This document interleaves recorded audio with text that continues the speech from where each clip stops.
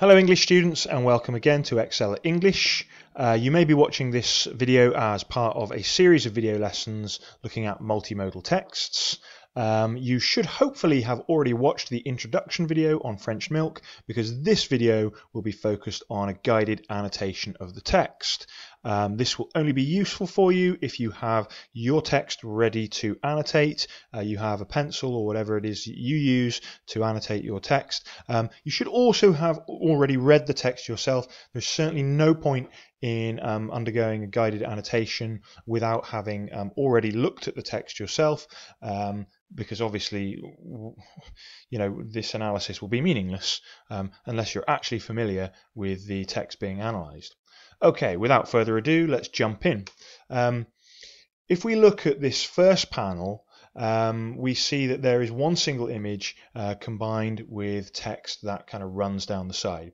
A full page panel like this is known in the comic world as a splash page.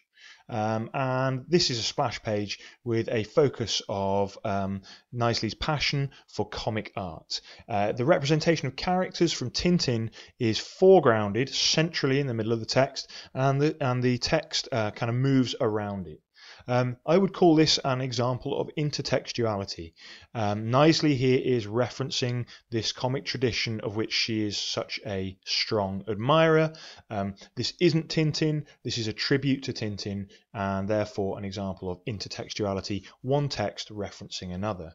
In terms of the format of this text, we have this little box caption at the top which represents the text as a diary entry. And that's significant because that's a repeated feature of the discourse structure of this text. Knisley is mostly using capitalized lettering, which is the sort of standard typography for comic texts, but she does occasionally mix in lowercase, as you can see in the word Pompidou there. So there's this sort of deviation from the standard comic orthography, which is, I think, helping to represent her own idiosyncratic and imperfect style. This text is it's quite sketchy, it's quite loose. It has its imperfections, and I feel that this is also linked perhaps to Knisley's self-representation. This isn't a highly edited, highly polished, perfected text. Just as Knisley doesn't present herself as a kind of a perfect individual, she has her own, what we might call idiosyncratic flaws in the text. She uses throughout these initials, and the initial is the larger capital at the start of sentences. This is a traditional way of starting paragraphs, and it helps, I think, to guide the reader's eye, especially where there is like irregular line structure or irregular paragraphing. So these act as a kind of a visual aid, but they're also a feature of discourse, in that where you see an initial, you're expecting some kind of topic shift because you realize that that initial is delineating a new paragraph. There's a feature that you can analyze throughout this diary format, which is that Knisley is often omitting the subject from her sentences. For example, the very first line in this page started off the day with a visit to the Pompidou. Normally you would have a subject in this sentence. It would be I started off, or we started off, or they started off. There would be someone doing the starting off. Instead, we actually get this fragmented and quite informal feature, which is repeated throughout the extract. Started off, saw. Now, I think in a personal diary entry, a writer can obviously assume that it's being written either for themselves or for a very limited audience who will know that they themselves are the subject of the sentence, and so that subject is omitted. But it helps create a very specific register appropriate for a diary entry. Let's have a closer look at some of the language in here, particularly the way that she represents Hergé and his work. Knisley's language here is using a hyperbole. We get this intensifying adverb incredibly and this repeated adjective gorgeous, which is helping to convey her passion for the works.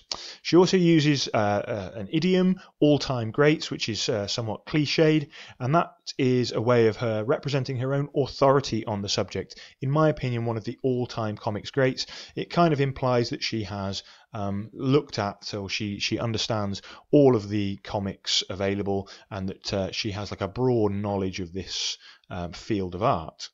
We also get this opinion hedged, but with that adverbial subclause, in my opinion. So although she's presenting herself as an authority on the subject, she's also making us aware that she's presenting her own subjective opinion and that she's open to debate. So this is obviously a feature of the text, or a focus of the text, that is aimed particularly at people who are interested specifically in comics, and people who might be interested in debates about who the greatest comic writers or artists are. We then get this little parallel rhetorical construction, the detail that really makes the work. Almost sounds like an advertising slogan. It does have a rhetorical function. It's a parallelism which draws attention to Hergé's, the artist for Tintin, Hergé's skill. We could also point out Tintin's emanata, the use of punctuation marks around his head, sort of a distinctive style, and again part of her sort of visual tribute to Tintin. There's also a semantic field within this extract connected to art and to comics. We have drawings, exhibit, showcase, resin, and installation later, as she talks about some of the artworks that she's seen in the Pompidou Centre. Clearly, Knisley is someone who knows how to who understands the language of art and is able to use that in her writing, and that also reflects in her audience. Her audience are probably quite broadly culturally aware people who perhaps are interested in different forms of creativity and artistic expression. In the next panel we get a photographic panel, and the only photographic representation in our extract, although I believe there are others in the full text. So this is an example of mixed visual modes. Even within the visual there are different mixed modes.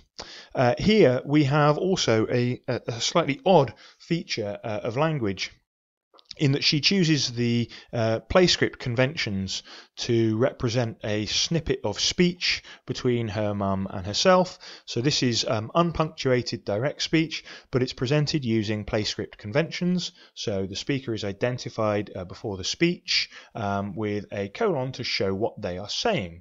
And the nature of this language is quite personal. In fact, it's highly personal. It's her mum telling her about when her father and she tried to conceive. So I think by including highly personal information, Knisley is showing her preparedness to be very candid and very open with her reader. And it's offering the intimacy, I suppose, of a private diary. We could use conversational analysis. If you're check the playlist for videos on analysing spoken discourse. If you're familiar with the theories in pragmatics, and particularly how those can be applied to analysing spoken discourse, we can look at her response to being told that mum tried to conceive her in this building as using a fragmentation and ellipsis, this kind of stunted response that flouts the maxim of quality, and there's an implicature there which is conveying the awkwardness of the topic. Knisley presents that perhaps she doesn't have much to say about this, and who can blame her? It's a sort of a strange thing to be thinking of. In the next slide we have what looks like a typical Parisian setting, and an evocative Parisian setting, and you know, I think one that perhaps you might have identified, or you might be able to identify as Paris even without the linguistic clues. Again, it's a splash page of an evocative Parisian setting, but significantly it's presented at a first person perspective. It looks like an eye-level perspective piece, and that's relevant because the language is also, of course, in the first person perspective. The panel itself is rich in different sensory imagery, and some of that's being conveyed through the visual aspect, and some of that's being conveyed through the language. So we have the emanata there from the streetlight implying the darkness. We have this curious little labelling of the cobblestones, which seems like an attempt to add a little bit of realist detail to the text, or perhaps Knisley just wasn't that confident that she'd accurately represented cobblestones and felt the need to label it to make sure that we knew what we were looking at. Again, we make the point that this isn't a perfect text. It's very idiosyncratic. It's very quirky. In this text, or in the text accompanying this panel, the dexis is establishing a chronological narrative. There's temporal dexis, afterwards, then, and as, and the spatial dexis back, suggesting this is part of a journey, part of a movement, part of their days travelling around, and that they're returning back at the end of a day. Knisley is using a lot of value-laden adjectives. So these are adjectives, I guess, that present a kind of a personal opinion, and these are presenting a personal perspective of the events, particularly the food that she eats. It's amazing, it's fresh, it's gorgeous. But she also has a taste for diminutives. We have teeny and little, and these, I suppose, are presenting the setting, presenting Paris as intimate or quaint. Teeny is an interesting one. It, of course, is informal, but it's also a feature of child-directed speech. And this is retaining quite a youthful, almost naive sounding register in the text, and it's a feature that we will actually see elsewhere as well. On this, I think the fourth page, the focus now turns to Knisley herself and her own relationship with her boyfriend. And that's made clear because Knisley foregrounds herself at the very top of the page. She does that with this distinctive emanata. Remember, emanata is this use of symbolism around the head of a character to focus you on their kind of mental response. This emanata is distinctive. The word fume, the infinitive verb to fume, meaning to be, or in this context, meaning to be extremely angry, and that's also represented in the typography because we get this kind of like edgy, sharp, wavy, almost unbalanced typography, and that's immediately before you read any of the text, you realize that combining that with her facial expression, you realize that there's a kind of an emotive tone to this particular panel and to this particular page.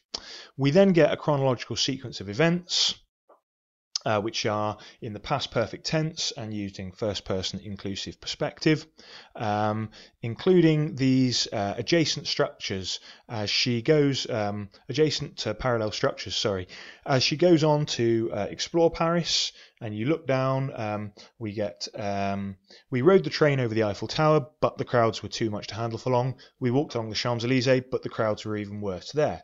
So two parallel sentences foregrounding this contrast between what you expect or your expectations of Paris and this reality of the crowds. This is a theme that we've seen represented in other individual accounts of Paris, of course contrasted perhaps with those texts that try to sell or promote Paris. It's worth looking a little bit more closely here at the language she uses to represent her relationship and also to self-represent, because it's quite distinctive. She says that she was pretty upset by a condescending reply email from John rebuking her, or rebuking me, from being homesick when I've been given an opportunity, as if I didn't already feel guilty about not being thrilled. Her language here is changing, perhaps, or is distinct compared to some of the other language that's featured in this extract. And it's worth looking at why and how that's achieved. So first of all, we get this moderate intensifying adverb, and yes, I know that moderate and intensifying are almost opposites, but she uses this pretty upset as a way of hedging her views about her boyfriend. I think this is euphemistic. I think she's really upset. I think she's seriously upset because, well, fume. So this choice of pretty upset, I feel, is a kind of a euphemistic understatement. And that to me seems to be an aspect of spoken register that's lowering the formality of the text. It seems like this is the way someone would tell you personally about a disagreement that they had. She then goes into the details of her argument with her boyfriend, and the language used here is interesting. We get this value-laden adjective condescending, which gives her opinion about how he has spoken to her. Condescending is, well, that's an example of, I guess, a fairly rarefied lexis. Her language, condescending and rebuking, are actually is actually very precise. She has this sort of emotive semantic field. She uses some very exact terms. She reports the speech act of being rebuked, of being, i.e. told off. That is a speech act, and that's reported with that verb rebuking. And that, I think, implies how patronised she felt by his attitude. She then presents a snippet of his own speech. She presents his punctuated direct speech in a way to kind of add credibility to her account, to give us an actual taste of what was said to her. And I think we're supposed to agree that that's a terrible thing and he shouldn't have said that to her. It adds credibility to her position that she's been condescended to. And then finally, we get this a kind of rhetorical feature of understatement where she says the opposite of what she actually feels. And that conveys the irony of her situation. This is what we might call litotes, as if I didn't already feel guilty about not being thrilled. So she's expressing the opposite situation as if everything was okay, as if everything was fine. Actually, she is saying, I do feel guilty because I'm not thrilled. So by expressing it in the opposite way to the way that it is, I suppose this is a way of highlighting the kind of irony of her situation, that she feels she's being told things that she didn't need to hear. Finally, then, we get this she finishes this argument off. She frames her description of the argument with her boyfriend with this rhetorical question, which brings the focus away from her relationship with her boyfriend and back to Paris in quite a knowing and self-aware way. The rhetorical question, isn't it part of Paris in the winter to be brooding? She's acknowledging this romantic Parisian cliche, Paris and the seasons. But she's using the present participle verb brooding to actually describe her own actions, and that's conveying a degree of self-awareness in that perhaps she knows that she's actually overreacting somewhat.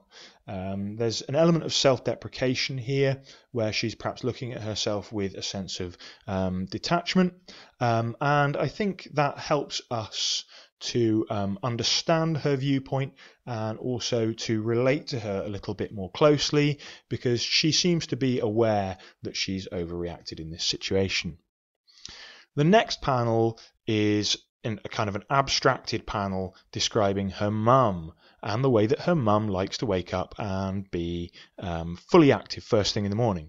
The topic marker in the little caption box with the arrow there establishes mum as the focus of this page, and the caption, I guess, is deviating from this diary format.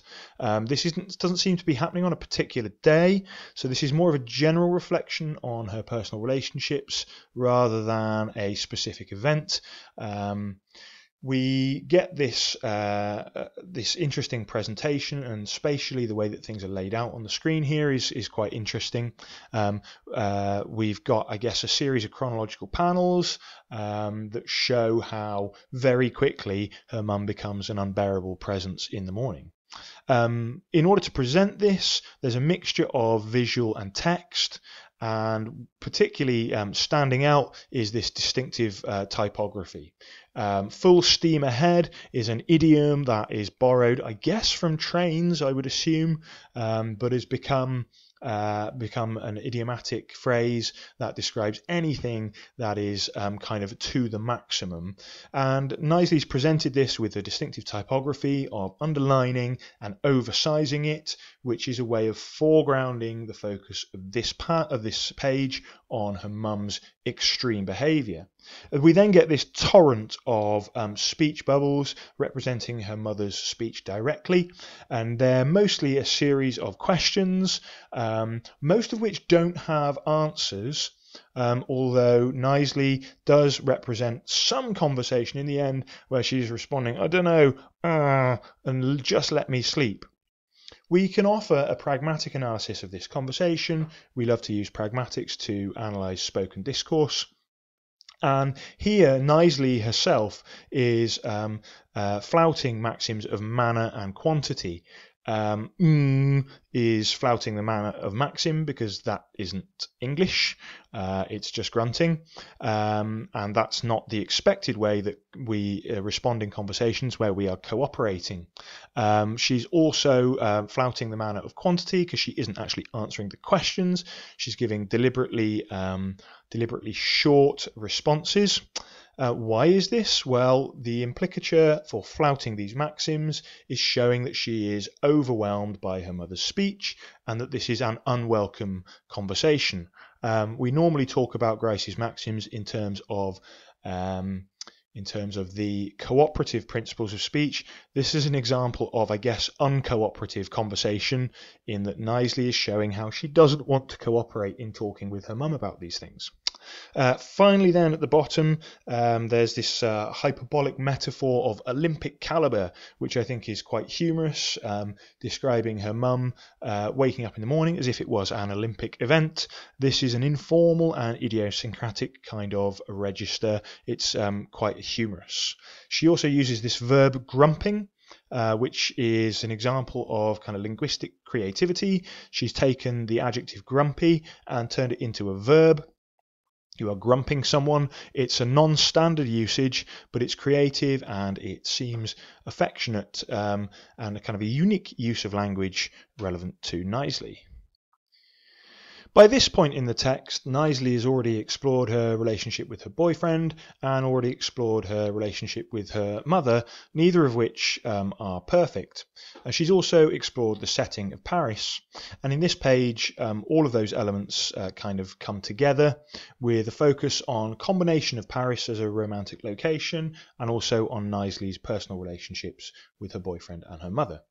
There's a variety of linguistic presentation and visual presentation in this particular slide, in this particular page, sorry. This combines direct speech and direct thought through the speech bubbles and the thought bubbles. And it's always worth identifying that there's a difference in tense between what's presented directly and what's presented as a kind of a narrative reflection. So the narrative commentary is in the past tense. That describes the setting and the sequence of actions during this day. But it also uses the present, this narrative commentary. She expresses her feelings in the present tense. I am in Paris without my lover, or I like cool cars.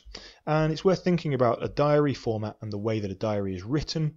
A diary entry is normally written usually, I guess, in the evening after the completion of a day. So this is perhaps Knisley looking back on the events of the day in the past tense, but also looking at her present feelings, which at the time of writing remain kind of unresolved and current feelings. She has, I would say, a somewhat juvenile register. I didn't really want to call it childish, but it is sometimes quite childish.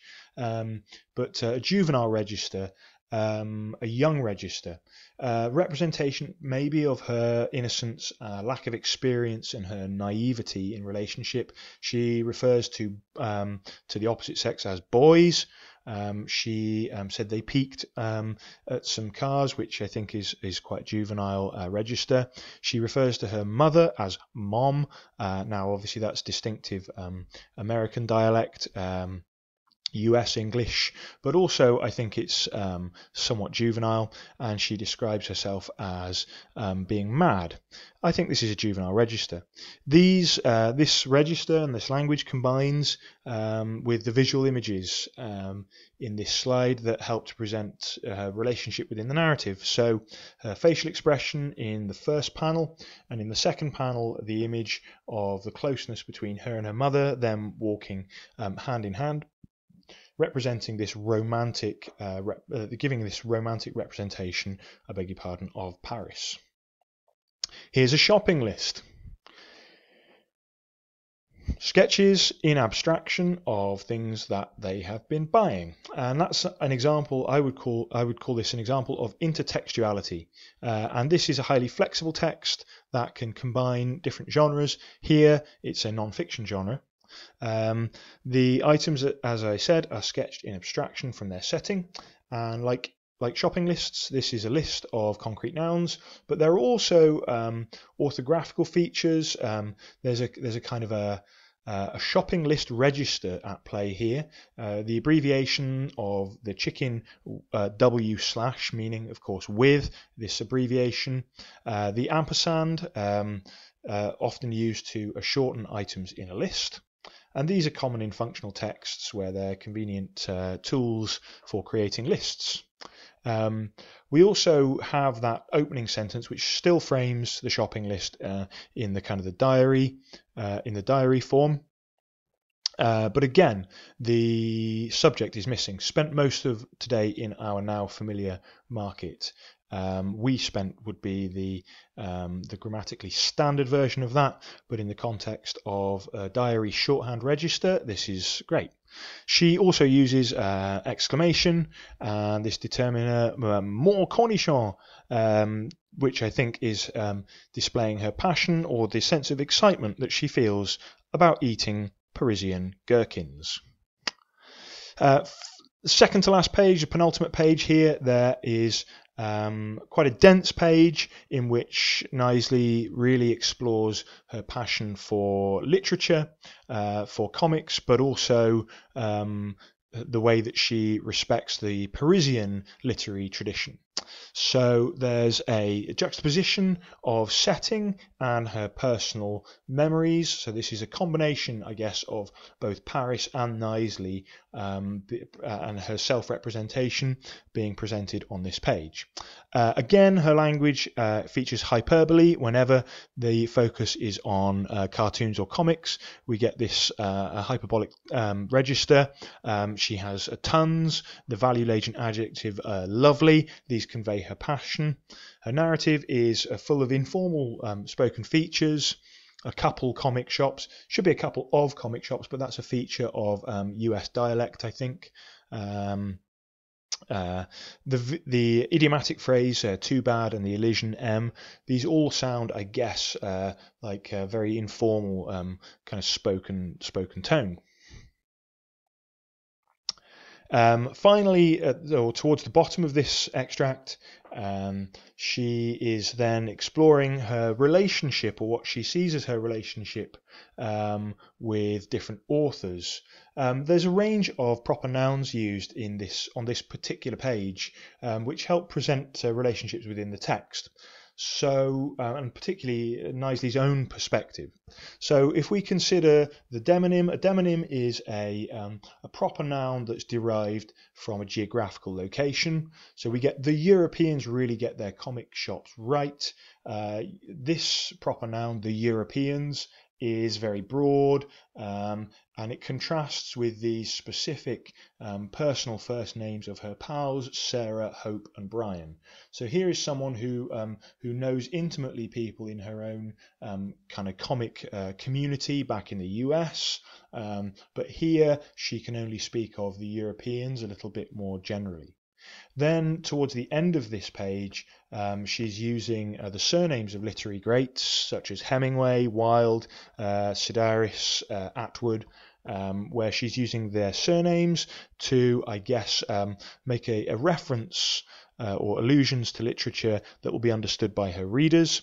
There's some writers on there that I'm very excited about as well, so I can relate to this text Knisley is also describing these people metaphorically, I think, as her familiar friends, and how she says, I love them for themselves. Creating this sense of her kind of what she feels is having an intimate personal relationship with these famous writers. And of course that's metaphorical, because I don't think she's actually a friend of Ernest Hemingway, because I doubt their lives even overlapped. There's also examples of comic jargon on this page, which is good, I think, for talking about audience, and the fact that one, I suppose, sub-audience of this text would be the comic community and comic specialists.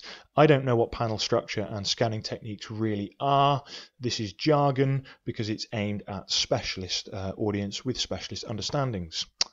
So finally then, the extract finishes with a juxtaposition of setting and food, and it has this sort of first person perspective. We feel like we're looking up at Notre Dame with the sun shining all around it, with this the emanata representing the sunshine, and we also feel that we've got a plate of food right in front of us. We get this first person perspective of that too. There are cultural allusions referencing Notre Dame. She references Victor Hugo, who is sort of a famous French literary figure, and Walt Disney, who you will know is perhaps less literary, but certainly no less famous, or probably even more famous. And I guess it's a combination of what you might call highbrow culture and popular culture, a way of broadly accepting her audience will have different perspectives and different representations of Paris, and she can connect with a range of readers through using these kinds of cultural references. Her language is, as ever, idiosyncratic and quite charmingly so. Her food is delish, which I quite like. This is an elision of the word delicious. Rather than have 3 syllables, let's chop it down to 2 syllables. Let's put the stress on the opening D, which wouldn't normally be stressed. In poetry, we would describe that as a spondy, because it has 2 stressed syllables. Delish.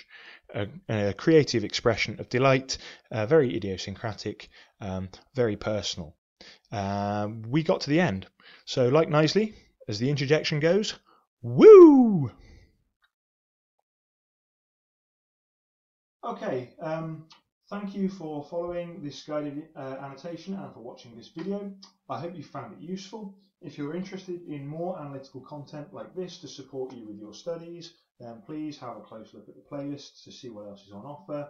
Get in contact with me via the comments to make a request. I'd love to see your feedback, saying what you thought worked or what perhaps I could do to improve what I'm doing here. Thank you again for your focus. I hope it was useful for you, and good luck with your studies.